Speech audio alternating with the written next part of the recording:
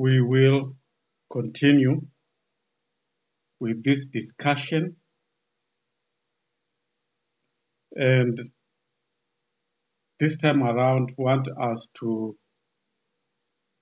focus on germplasm evaluation as an example, since we talked very much about the characterization just after we have obtained the germplasm.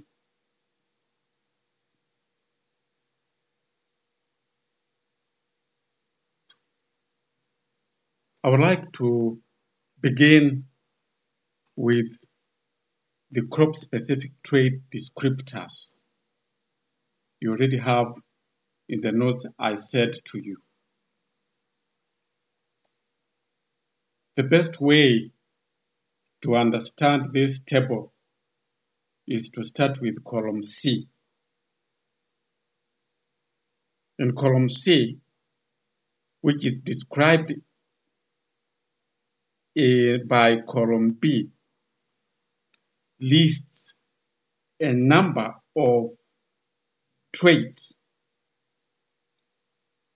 The characteristics of the traits regard property to mean characteristics as well.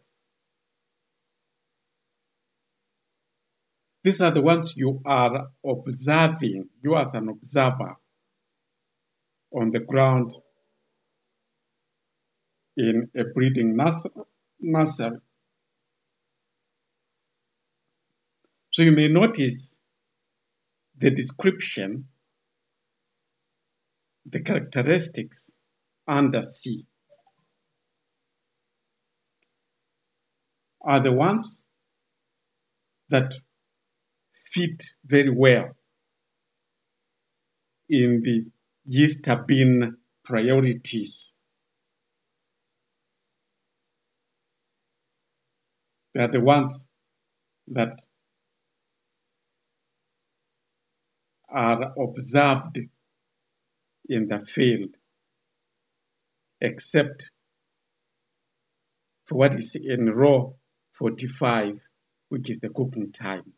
That's not involved, but you may notice a very important inclusion in the description that we have check lines.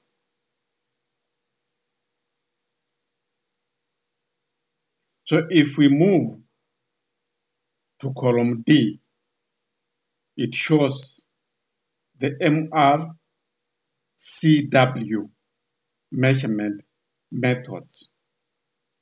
The M measurement method, the R measurement method, the C measurement method, the W measurement method at various scales. You can consider the word scale being synonymous with the reporting units. The reporting units can be considered to mean the same thing as scale.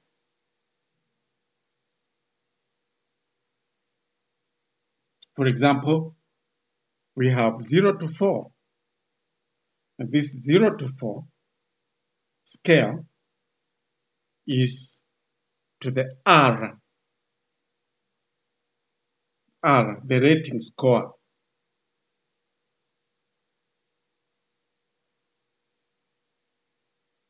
Then as you also look at the description of the various properties or characteristics,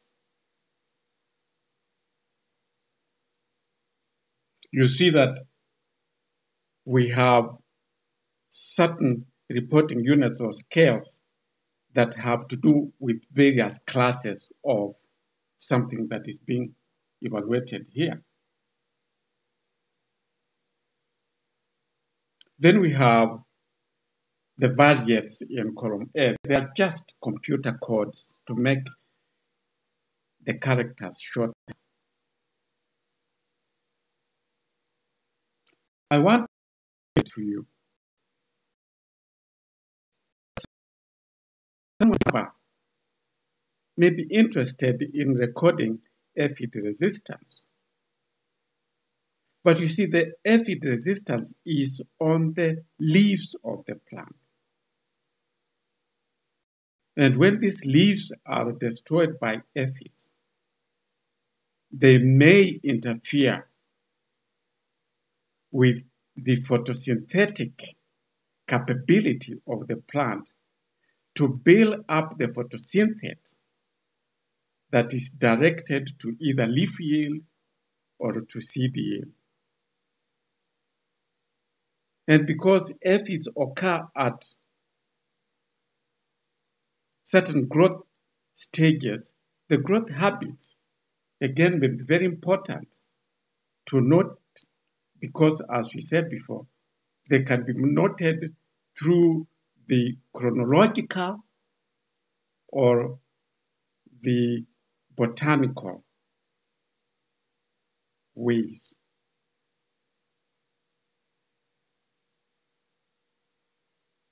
So these crop-specific trait descriptors are just a range of the examples of what we may look at than just going for one trait, for example, aphid resistance alone. Because aphid resistance may not be existing, and indeed does not exist in isolation in a vacuum.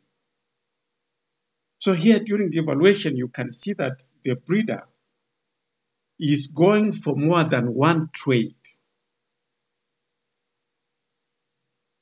That is hitting several traits with one stone, looking at particularly the traits of agronomic relevance. We can go further now to actually format what we now know alongside the various traits that you can see in the upper row. And of course, remember the issue, the importance of using a check. And we're looking at accessions, for example, accession 10, if that's what we named one as, or accession 130, if we named it as such, and so on and so forth.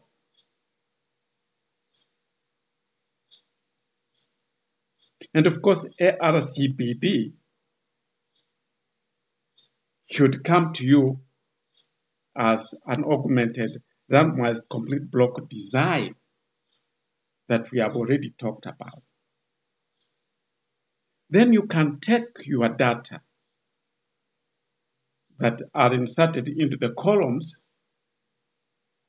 according to the used scale for further analysis. I'd like you to look at this slide. The bullet 3 shown by that arrow says it is good practice to keep observations and measurements as simple as possible. Because here the objective of the measurements is to determine how the trait of a specific accession compares with the diversity of the collection. Remember, you have several lines here. And remember, as I have said before,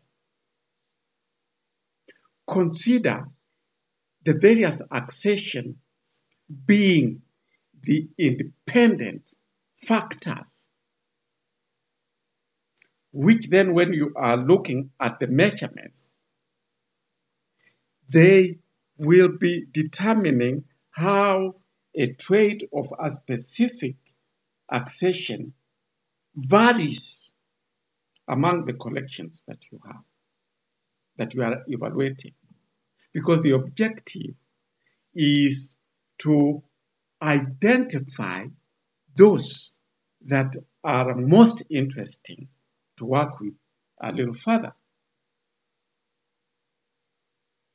Because the little further I'm talking about is to eventually select parents with which to cross good with good in the subsequent breeding, subsequent phases.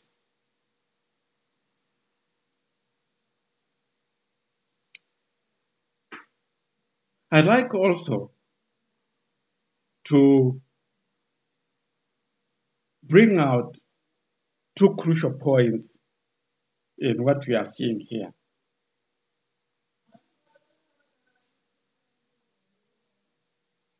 It's very important that a well-known standard,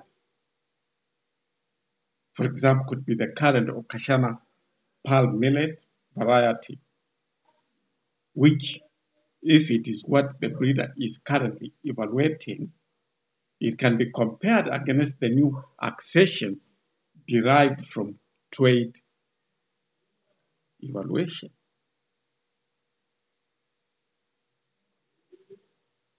So the last two bullets here, where a term is open to interpretation, it is best to try to make a direct comparison with a well-known standard.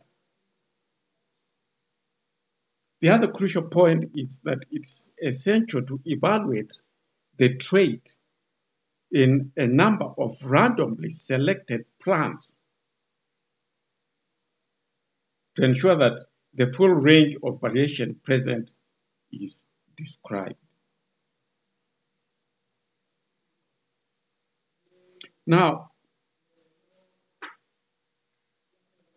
there may be a need for measurements of complexity.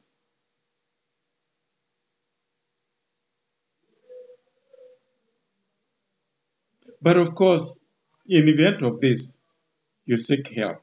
Instrumentation is good, but that interpretation needs expert advice to have meaning.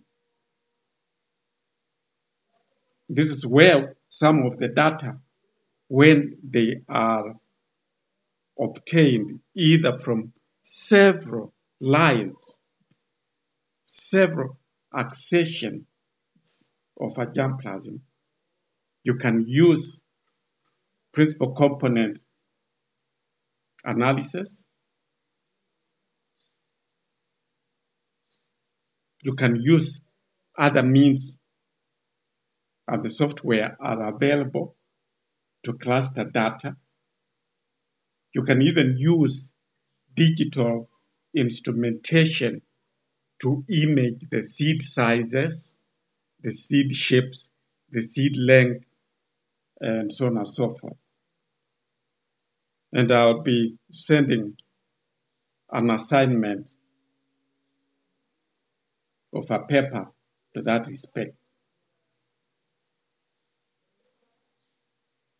Now, after you've collected the data, you have to think about how to report it statistically. You have to think about the needed parametrics for reporting to inform on the accessions of promise. And this may involve mean, variance, standard deviation. And remember that the standard deviation gives a range. It can be like 150 kilograms plus or minus 70 kilograms. The other statistic of importance can be the coefficient of variation. Others include covariance and correlations, and they are very useful for interpretation of the data obtained in the field. Now, this paper I have indicated that I'm going to send to you as an assignment titled The Characterization of Morphological Variation for Seed Traits Among 537 Accessions of Common Vetch or Vicia sativa is a bean. And it gives an example of how complex data can be measured using digital image analysis.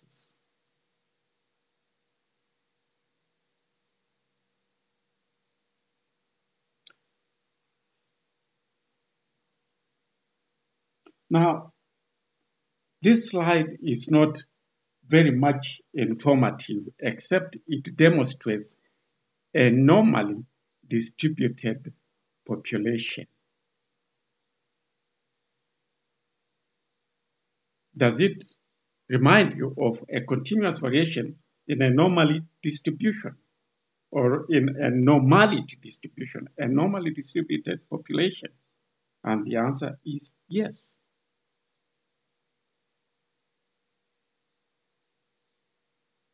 If you look on the right tail, although these guys look shorter, you may see that their values, consider height, they're higher. When you look on the left tail, the heights of these people are shorter.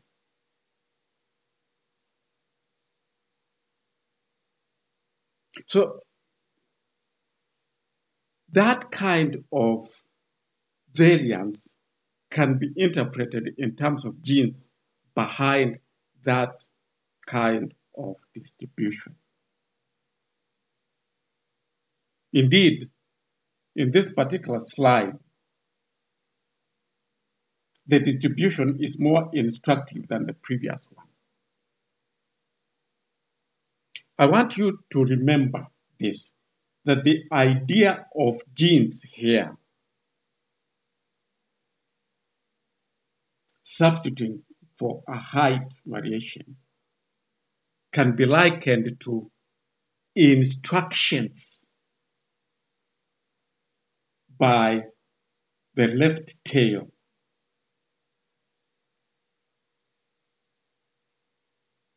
These genes are instructing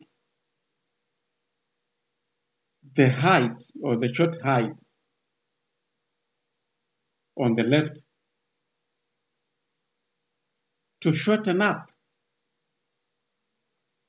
And the genes, and of course, the shortening up just requires few genes to do that.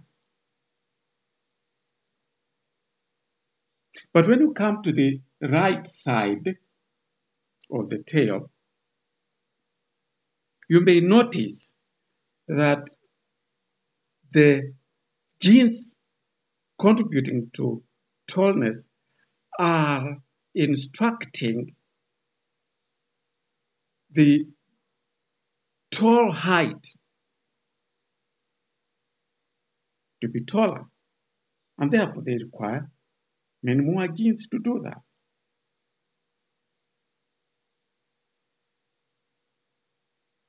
As you can see, the linear part of it demonstrates an linear increment of the height of the people that is log transformed to a normal distribution. When you have a population in a large population,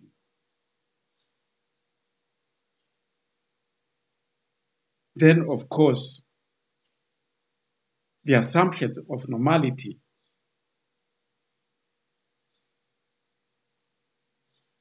mean that the distribution is symmetric with a left tail and a right tail, so that the whole part of the distribution is close to 100%. Then when you have certain deviations spread out, like one is moved closer to the center, we get to 95, then more to the center, we get to 68.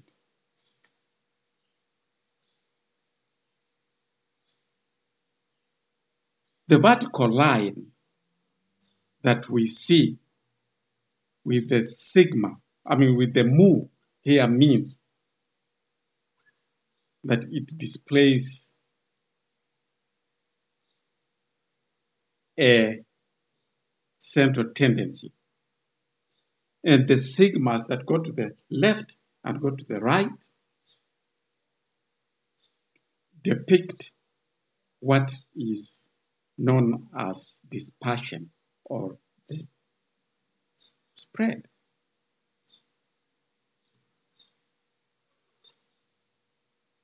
So, what is variance? What is variance? We see here that variance is the average distance of data values from the mean of a trade. And since variance is often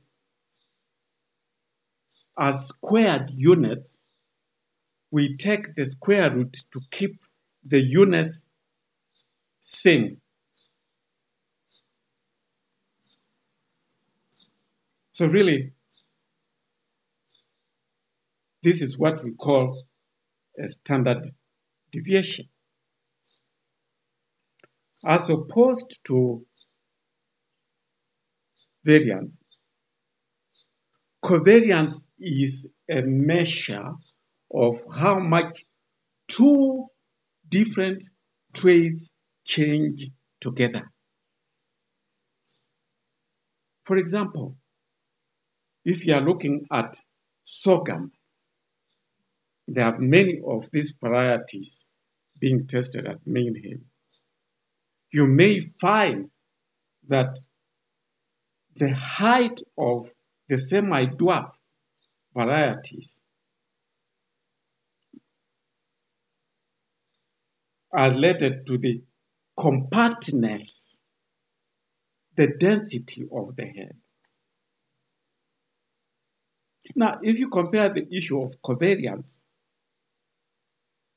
to variance, you see that variance will just be a range over which one trade measurement varies. For example, 0.5 meters, 1 meter, 1.5, 2 meters, and so on and so forth. Just a range. That's how you should be able to separate the variance and the covariance.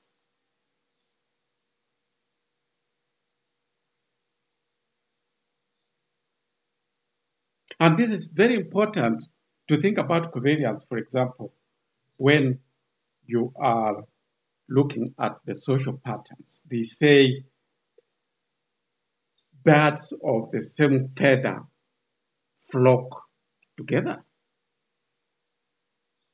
And as I've mentioned before in class, if you work with 7 broke guys, you'll be the 8th one.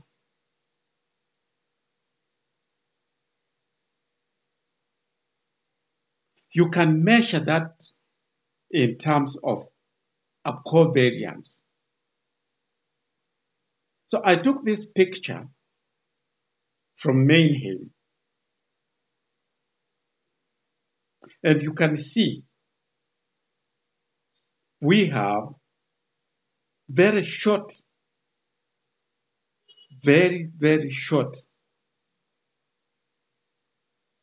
sorghum. Call them semi-dwarf. We don't call them dwarf varieties, semi-dwarf. And on the right, you can see that short one has a very compact head.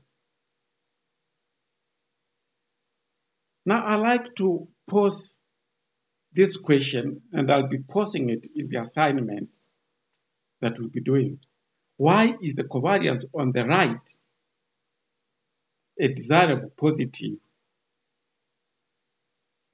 attribute or trait to the breeder.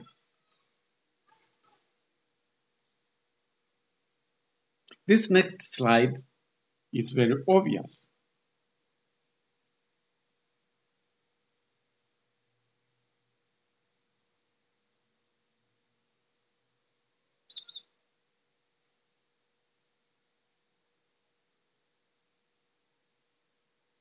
The big bullet here is showing that if we have two traits varying together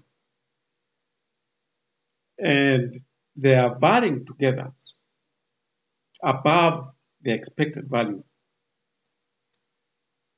then the covariance between the two variables will be positive.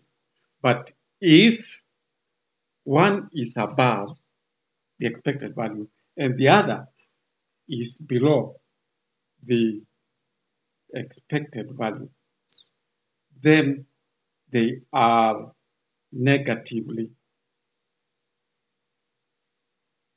covariant.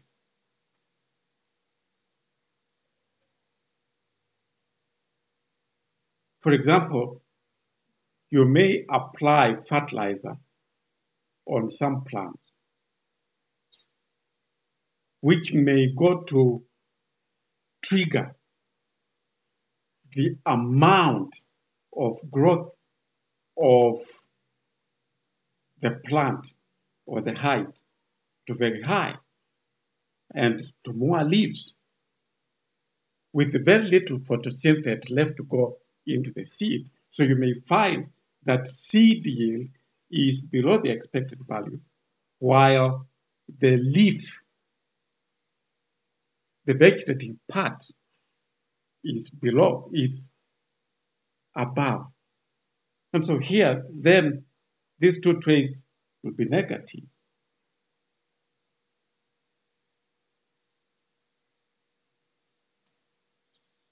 So really, it is more or less like, in that case, giving the vegetative growth more photosynthesis and taking even the little there is from the seed and adding it to the vegetative. That is covariance.